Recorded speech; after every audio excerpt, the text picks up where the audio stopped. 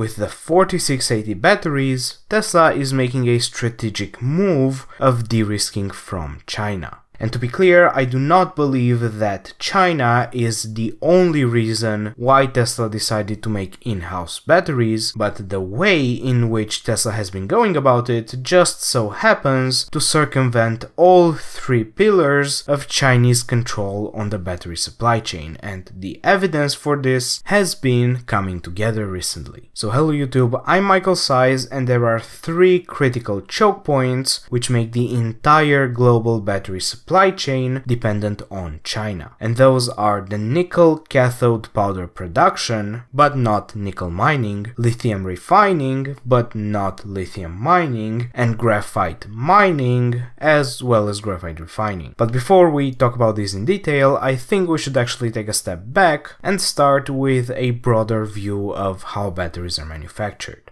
On the one hand, you have LFP batteries, which are a type of lithium-ion battery with a primarily iron cathode. In this segment, China dominates, and Chinese companies control everything up and down the supply chain with no competition. While the technology was initially developed in the USA, it was actually indigenous Chinese companies that brought this chemistry to where it is today. And on the other hand, we have nickel batteries, another type of lithium-ion batteries, but this time with a primarily nickel cathode, and this segment is dominated by companies from Japan and Korea. As for how the chemistry is compared to each other, well, nickel batteries have superior energy density, but inferior longevity and slightly higher prices. Now for all of these batteries, the anode is made of graphite, and when it comes to assembling them, the lithium is first mixed into the cathode powder, then the cathode powder is spread onto aluminum foil, the anode powder is spread onto copper foil, the two foils are brought together with a separator, which is made of plastic, and the whole thing is stuffed into a steel or aluminum can. Obviously, anyone can make the steel can easily, and everyone can make the copper and aluminum foils, and while making the plastic separator isn't trivial, because making plastic isn't trivial, my understanding is that this plastic is still nothing spectacular. So what remains as the most complicated components are the cathode powder, the anode powder, and the lithium, which are exactly the three components that must pass through China within the current supply chains. And now that you understand this structure, let's take a look at what Tesla is doing in order to de-risk these components, starting with the cathode powder. We know that Tesla has a cathode factory in their Texas location, and this building definitely manufactures the cathode powder, and I believe that it's also responsible for the calendaring step as well. And Tesla talked about this at Battery Day, and their stated reason for building a cathode factory was that for the nickel cathode in particular, they had a process which was significantly less complicated than the industry standard. And honestly, this is a fair explanation. I mean, if it was just the cathode factory, I wouldn't have any suspicions at all, but now consider their lithium refinery. This one is something that nobody has been able to explain until now, at least as far as I'm aware, because Tesla's reasoning on this is just confusing. All of the industry experts are of the opinion that lithium mining is going to be the bottleneck, so everyone expected Tesla to get into lithium mining, but Tesla built a lithium refinery instead. And Elon was saying that lithium is everywhere and refining is the bottleneck. And this was particularly weird because he kept insisting on the line that lithium is everywhere, which, I mean, it's accurate, lithium is everywhere, but that isn't the issue. The issue is that it takes 7 years to bring a mine to production, while it only takes about 2 years to bring a refinery to production. And even when these discussions were taking place, for the most part, the consensus was that refinery capacity was sufficient, and it was actually mining capacity that was the bottleneck. But now listen to Elon's argument within the context of China de-risking. Lithium is everywhere, which could mean that many countries are mining it and even more are going to join, but refineries are only in China. If this is their true motivation, then obviously this is not something that they could state publicly. So instead we get the weird lithium is everywhere line. And honestly, to me this was always suspicious. I mean, even if you look at the body language and the tone of Elon when he's saying it, it's pretty obvious that he knows he's giving a nonsense answer. I just never was able to figure out what the real answer might be, but now I finally have a theory that I'm satisfied with. But even with this theory, I wasn't completely sold on the China de-risking argument because of the graphite. However, the graphite question was recently answered as well, tying this whole hypothesis together. See, when it comes to graphite, you have two options. You can get natural graphite, which comes from a mine, or you can get synthetic graphite, which is manufactured. And generally, synthetic graphite is slightly higher quality than the natural graphite, but at the same time, it's also usually higher cost and higher embodied carbon emissions. And for this reason, almost all batteries are made with natural graphite. At Battery Day, Tesla did not talk about their graphite at all, which had everyone thinking that their graphite was nothing special and therefore they were just going to use natural graphite. And yet when the 4680s were analyzed, the researchers found synthetic graphite inside. And to understand what this means in the context of China de-risking, well, the supply chain for this graphite probably looks something like this. It starts with oil that has been extracted in Texas, it goes to a refinery in Texas which produces petcoke as a byproduct, and the petcoke then gets turned into synthetic graphite in Texas, and from there it goes to Tesla's battery factory, which is located in Texas. So if this is anywhere near accurate, you can see that China is completely cut out.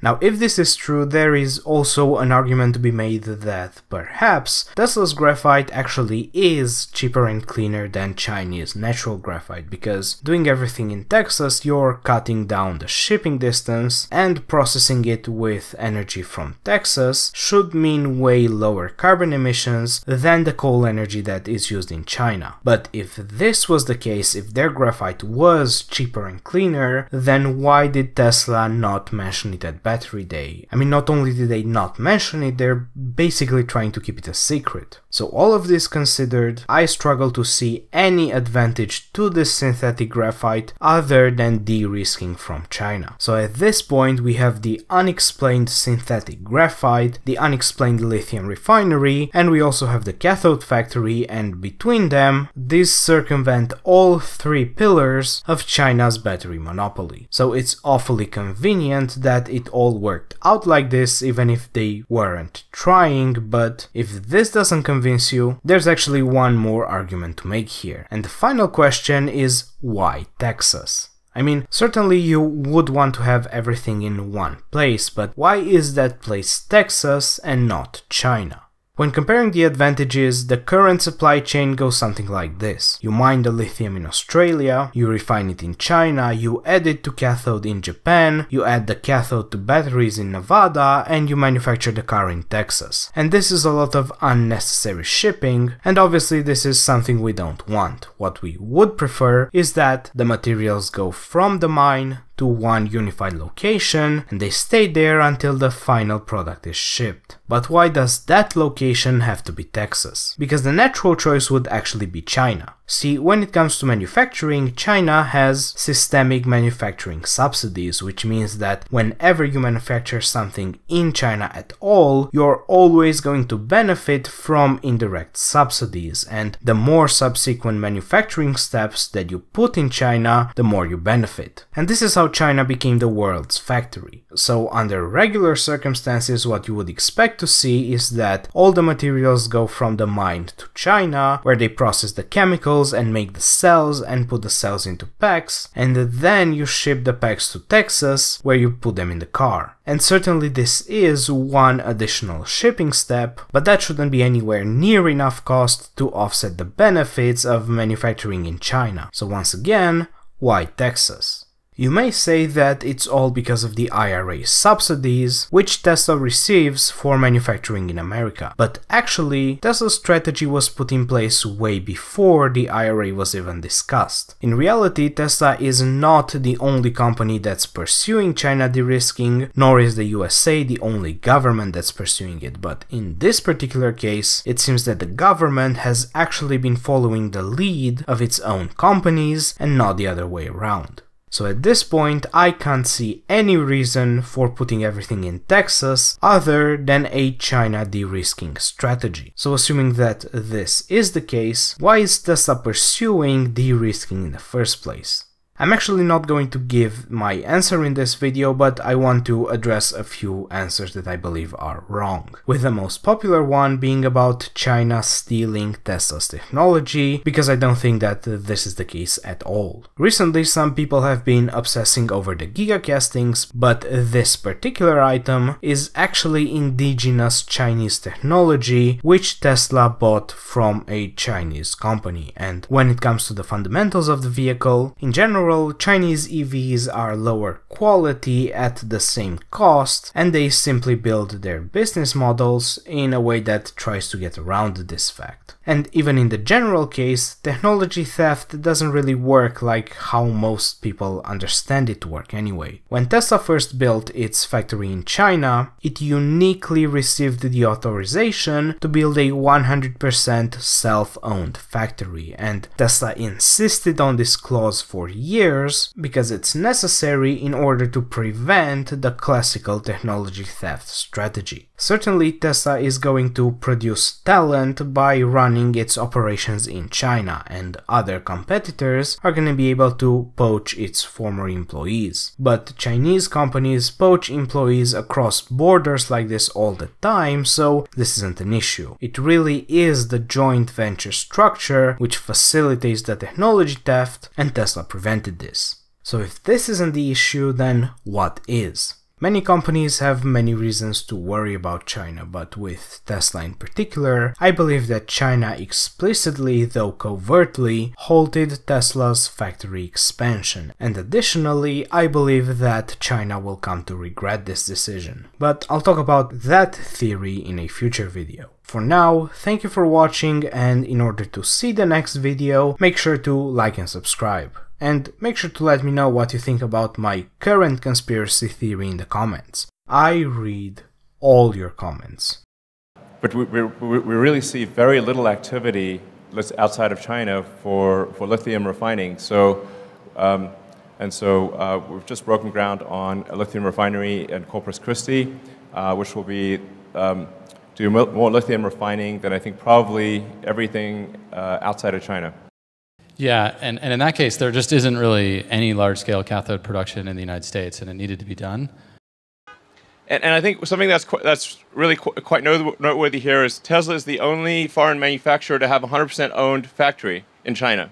So this is often not well understood or not appreciated, but to have the only 100% owned foreign factory in China is a really big deal.